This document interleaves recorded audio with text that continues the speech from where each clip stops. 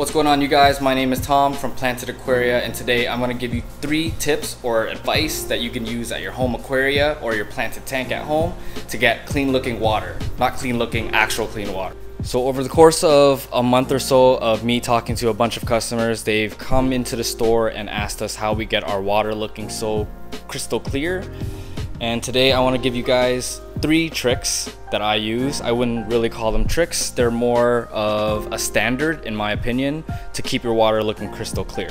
If you have lots of biomedia, that equals lots of room for bacteria colonization, which allows for a faster nitrogen cycle in your aquarium. So again, this 90 gallon has 4 bags of biomedia. You can see how clear the water is. It's almost crystal clear. Now if you have a look at this tank, it may be hard to see on camera. It's clear, but it's not crystal clear in my opinion, right? And that's because we only had so much room for the biomedia up here. So we were only able to fit half the bag, and the rest of it underneath is just a coarse sponge, right? Next tip I have for you guys is to keep plants in your aquarium, right?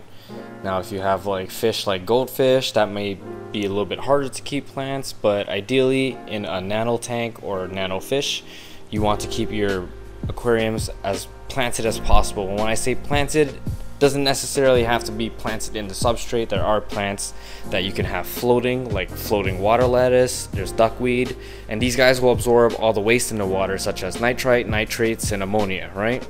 And you'll notice that when they start multiplying. So the more they multiply, the more they're filtering out your water per se. You can also have some fast growing plants, like I have Limnophila. I talk about that plant a lot on this channel because they are extremely easy and fast growing plants. They're gonna help you clean the water, right, on top of your water changes. Now, just because you have plants doesn't mean you should do less water changes. You should still do the same amount if necessary, on a weekly basis or a bi-weekly basis, right? And the last tip for you guys before I end the video today is water changes. I know, it feels like it's something I shouldn't have to mention for you guys, but a lot of customers come in and they ask us how often we should be doing water changes, and it's a hard question to say because it depends on your bio load and how much fish you have, how much tank space you have going on. Alright guys, so that is it for today's video. So 3 tips. Remember, biomedia or filtration, 2 plants, and 3 water changes. If you guys follow those 3 tips I gave you, I'm sure you guys will have crystal clear water in your aquarium. So if this video helped you guys in any way, make sure to leave a like. If there's anything you want to let me know, leave a comment below, and I'll see you guys in the next one. Oh, and don't forget to subscribe.